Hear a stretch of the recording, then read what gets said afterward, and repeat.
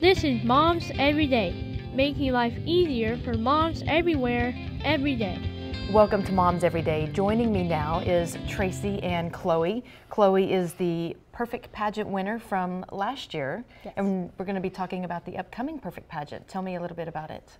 So the Purrfect Pageant is a fundraiser for the Aggieland Humane Society. A bunch of cats will put their photo up, they'll put a bio, and then they'll use that to raise money for the Aggieland Humane Society over about a month and a half period.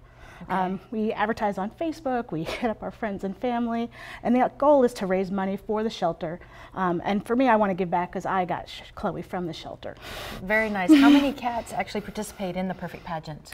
I think last year there were about 12 or 14.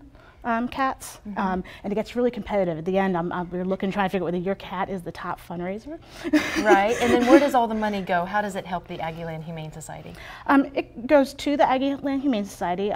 Each year they have about 1,000 cats that come through who are looking to find their forever homes, like my friend Chloe, and that helps benefit them as far as health care and microchipping and whatever they need to do to take care of the cats in the Brazos Valley. So basically, if anyone is interested in entering their cat into the Purrfect Pageant, what should they do?